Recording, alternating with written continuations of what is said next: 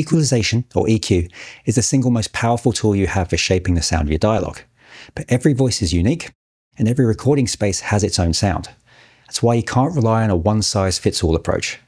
It's not about memorizing magic numbers or using generic presets. This video is your guide to thinking like a professional audio engineer. And by the end, you'll have a complete, repeatable workflow to make any dialogue sound clear, natural, and polished using the powerful tools right inside DaVinci Resolve. The process really breaks down into two distinct phases. First, we've got the corrective EQ.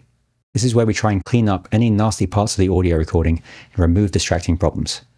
Second, we have enhancement EQ. Once the audio is cleaned up, we start shaping the tone to add warmth, clarity, and that professional polish to help the voice sit perfectly in the mix. But before we master this two-phase approach, we need to understand the material we're working with, the human voice itself. Think of the entire range of human hearing as a spectrum, from about 20 Hz on the low end to 20,000 Hz or 20 kHz on the high end. An equalizer is just a tool that lets us turn specific parts of that up and down. A human voice is made up of two key things. First, you've got the fundamental frequency. This is the basic pitch of the voice. For a typical male, it's down here around 90 to 155 Hz. For a female, it's about an octave higher, around 165 to 255 Hz. This range gives the voice its body and its weight. Second, and most importantly, are the harmonics. These are the multiples of that fundamental frequency at higher pitches. The harmonics are what give a voice its unique character, and most importantly, its intelligibility, the quality that makes it understandable. In fact, the consonants that form our words are mostly found in the mid and high frequencies, from around 2000 to 4000 Hz. That's why you can still understand someone talking on an old telephone, even though the phone cuts out the low fundamental frequencies entirely. So when we EQ, we have to manage the relationship between the fundamental frequency for body and the harmonics for clarity. To do that, let's define a shared vocabulary and describe the different parts of the spectrum, so you can translate what you're hearing into a frequency that you can adjust. Now, to begin with, we've got rumble, which sits kind of below 80 to 100 Hz. This isn't your voice, it's traffic, and it's mic bumps or air conditioning noises. It just kind of wastes energy and makes things muddy. Then we've got boom or body from 100 to 250 Hz. This is where the fundamental frequency lives, but too much volume here can sound a little bit boomy, like you've got a head cold. Next, we've got muddiness or boxiness around the 250 to 600 Hz. This is the number one problem area. Too much of this makes a voice sound muffled and unclear, like it was recorded in a cardboard box. Then we've got nasality, or for want of a better word, honk, in the 600 Hz to the 1.5 kHz range. Just what it sounds like, as if someone's talking through their nose. Up next, we've got presence and clarity from 1.5 to 5 kHz. This is the magic zone for intelligibility. Our ears are the most sensitive to this range, but be careful, too much volume here can sound really harsh and really aggressive. Then we have sibilance in the 5 to 8 kHz range. This is where those sharp S's and T's live. Boosting here can be a bit painful. And finally, we've got air or sparkle in the 8 to 20 kHz range. This adds sort of a sheen and a sense of openness to the voice. So keep these ranges in mind, because we're going to move on to our strategic workflow here in a second, but I've got one quick tangent I want to go on first. You see, the process of equalization doesn't actually begin in post-production. It begins with the choice and the placement of the microphone you've got on set. You see, every microphone works the same way. It's a transducer that converts acoustic energy into an electrical signal, but no microphone ever does that perfectly. Every model is going to have its own sort of inherent frequency response. It's going to react to sharp sounds differently and loud sounds differently, and you'll hear differences in what's called off-axis coloration, which means how it captures sound from the sides versus the front. Think about a lavalier microphone that's taped to a person's chest. It's going to naturally capture more of that low, mid-chest resonance. And a shotgun microphone that's boomed from overhead is going to capture a different balance of direct sound and room reflections. Sometimes you might hear someone say, oh, that microphone takes EQ really well. That means it's got a smooth frequency response, so it doesn't have any sharp, narrow peaks or dips. These kind of peaks are something called inherent resonances. When an audio engineer boosts a frequency range in a microphone in a spot that's got a resonance like that, that peak is exaggerated and you can get really harsh or really unnatural sound. So selecting a microphone that's well suited to the specific voice and the specific recording environment is the most powerful EQ move you can make. It shrinks the amount of heavy-handed corrective EQ you're going to need to do in post-production. All right, end of tangent, let's get on with the workflow. Now, amateurs, they hunt around tweaking knobs until something sounds a bit different. Professionals use a system. That system is built on a few core principles. Now, the first, as we mentioned, is the two-phase approach. We always do corrective work first and enhancement work second. But there's one thing I want you to remember.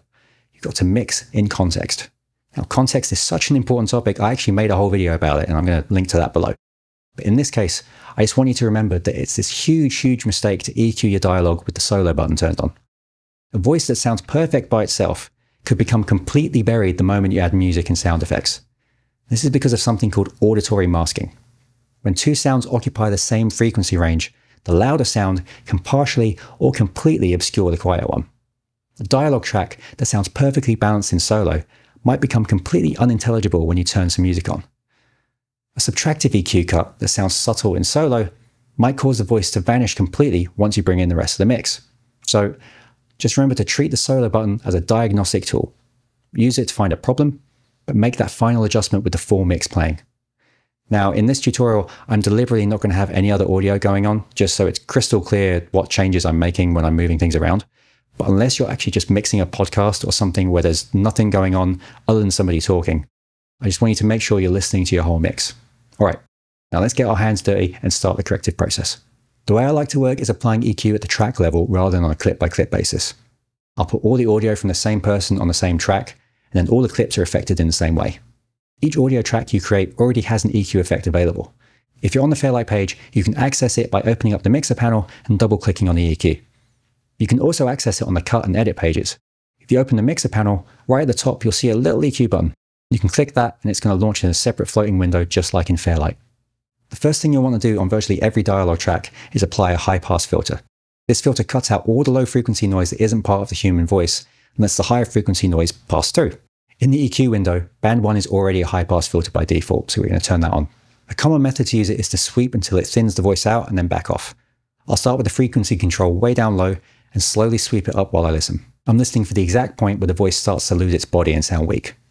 Let's start with intra-frame compression. You might hear it referred to as all I or all intra. The term intra means within. In an intra-frame codec, every single frame of video is compressed and stored as a complete self-contained image. For a male voice, you usually land between 80 and 120 Hz. For a female voice, you can often go a little bit higher, like 100 to 150 Hz. Now we've removed all the useless rumble without hurting the voice. Now we're going to hunt for those ugly resonances in the mids, the muddiness, the boxiness, the nasality. We use a technique called boost, sweep, cut. Let's grab a band and make sure it's a bell filter. Now do something that feels really wrong. Boost the gain way up, and then crank the Q factor to a high number, making it a really narrow band. Now we'll sweep the frequency control through some of the regions we discussed. I'm listening for a frequency that just jumps out and sounds awful. Like you've been shooting on film. Each frame of film is a self-contained image. If you want to look at frame 15, you just go to frame 15. Simple. Some examples of codecs that use this you might have heard of include Apple ProRes and Avid DNxHR. Because each frame is complete and self-contained, it makes... There's one. Now I'll switch the gain from big boost to a cut. We'll start with like -4 dB. Now we'll repeat this process with another band to find any kind of nasal or honky sounds or any harsh, piercing tones we want to get rid of. Pay close attention for any frequency that suddenly jumps out from the rest of the audio. It might sound like a whistle, a ringing tone, or kind of an ugly resonant honk. That's a problem frequency. Scrubbing through the timeline buttery smooth, but depending on the format, file sizes can be on the large size. Let's start with intra-frame compression. You might hear it referred to as all I or all intra. And with that done, now we enter into phase 2. For enhancement, when we add frequencies, we want to use a wide bandwidth, which means a low Q factor, and try and make a broad, gentle, musical sounding change. Narrow boosts almost always sound weird and unnatural. If the high pass filter made the voice a little too thin, we can add some weight back. I'll grab a band, set it to a wide Q, and add a very gentle boost of maybe 1 or 2 dB, somewhere in the 120 to 250 range. Too much is just going to introduce boominess. This should always be subtle. Let's start with intra-frame compression. You might hear it referred to as all I or all intra. The term intra means within. In an intra-frame codec, the 2 to 5 kHz range is key for clarity and making a voice cut through a busy mix. A wide, gentle boost here can bring a voice from the background right to the foreground. Use another band, give it a wide Q, and sweep a 2 dB boost through this range to find a sweet spot that adds intelligibility without making it harsh. Because this range is a double-edged sword. It's the home of clarity, but it's also the home of harshness. If a voice is already harsh, boosting here will make it worse. Sometimes the pro move is to actually make a small cut in the harsher spot, and then we'll add air later on to compensate. Every single frame of video is compressed and stored as a complete self-contained image. Think of it like you've been shooting on film. Each frame of film is a self-contained image. If you want to look at frame 15, you just go to frame 15. Simple. For that final professional polish, we'll use a high shelf boost. I'll enable band 6 and change its filter type to a high shelf. This lifts all the frequencies above a certain point. A gentle lift somewhere around 8 to 12K could add a sense of openness and detail, like lifting a blanket off the microphone. Don't overdo it, or you'll exaggerate hiss and make the voice sound brittle. Some examples of codecs that use this you might have heard of include Apple ProRes and Avid DNxHR. Because each frame is complete and self-contained, it makes scrubbing through the timeline buttery smooth. But depending on the format, file sizes can be on the large size. And now let's do the most critical check, A/B testing with gain matching. See, when you bypass the EQ, depending on how much you've cut or you've boosted, you might hear a change in volume. To do a fair comparison, adjust the track's output gain so the volume is the same whether the EQ is on or off. This defeats the louder is better illusion and lets you judge your changes more honestly. Let's start with intraframe compression. You might hear it referred to as all I or all intra. Let's start with intraframe compression. You might hear it referred to as all I or all intra. The term intra means within. In an intraframe codec, every single frame of video is compressed and stored as a complete self-contained image. Think of it like you've been shooting on film. Each frame of film is a self-contained image. If you want to look at frame 15, you just go to frame 15. Now don't forget, EQ is the star, but it works as part of a team. A typical audio chain in Fairlight might look something like this. EQ first, then if adding presence and air made the S sounds too sharp, you could add a DS or Fairlight plugin after the EQ to tame them. And then you can add a compressor using the track's built-in dynamics processor to even out the volume levels and help ensure every word is clearly heard. It's important to use compression after you've made the EQ changes. Why? If you have a bunch of low-end rumble in your track, that rumble is going to trick the compressor into working overtime, and it will start clamping down on your audio because of a problem you plan to remove anyway. By removing the unwanted sounds first with the EQ, the compressor is only going to react to the actual dynamics of the clean voice, giving you much more control. Now, I want you to know that working with Audio and Resolve is not without its problems. One issue is that the built-in EQ only has 6 bands.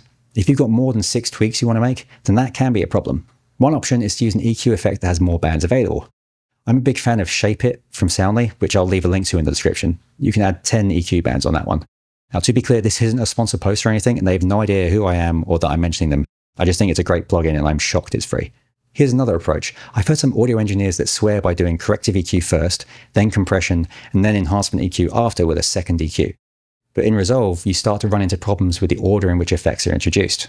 You see, if we look at the mixer on the Fairlight page, you can see that the work you're doing is being applied in a particular order, shown here, and you can change it any time.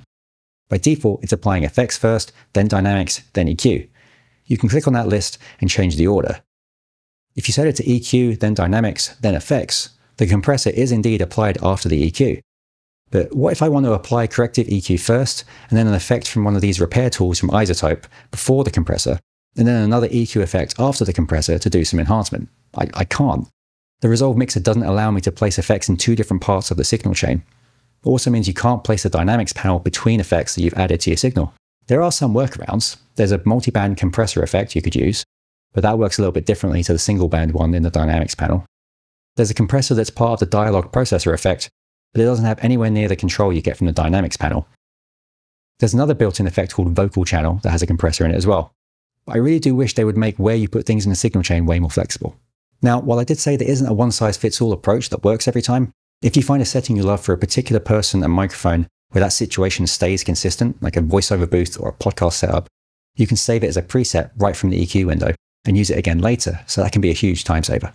Before we wrap up, we're going to bust a couple of myths and we're going to highlight a critical pitfall. Myth number 1, you should only ever cut, never boost. You're going to see that everywhere online. The idea that subtractive EQ is inherently superior to additive EQ is nonsense. This cut-only philosophy has its roots in 2 contexts. The analog era, where boosting frequencies also boosted the noise floor of the equipment, and then a well-intentioned but kind of misguided attempt to avoid that louder is better psychoacoustic trap. In the digital world, subtractive and additive EQ are equally valid tools. You use cutting to fix problems and boosting to enhance qualities. Refusing to boost is like a carpenter refusing to use a hammer. Myth number 2, EQ will fix my bad recording. No, it won't. EQ is a shaping tool, not a creation tool. It can only cut or boost frequencies that are already there. The quality of the source audio is and always will be the most important factor in the final result. EQ is for polishing a good recording, not for turning a bad recording into a good one. Now, there are some amazing AI power tools these days that can work miracles. If you go to podcast.adobe.com, they've got an enhanced speech tool that saved me on more than one occasion by making something recorded for an interview over Zoom with a crappy sounding webcam sound so much better. This is the sound that comes from the microphone built into my webcam, but when I press the button, This AI software does an amazing job of making it sound slightly more professional. And finally, the biggest pitfall, overprocessing. The goal is subtle improvement. If your dialogue starts to sound thin or hollow or just plain weird, you've gone too far. Constantly use that bypass button to compare your work to the original. Often, the best EQ is the EQ you don't notice. So in conclusion, remember EQ is a two-step process. First, be a surgeon. Use subtractive EQ like a high-pass filter and narrow cuts to clean up the audio. Second, be a sculptor. Use additive EQ with wide, gentle boosts to enhance the voice, adding body and presence and air. Always make your decisions in the context of the full mix and constantly use that bypass button to stay objective.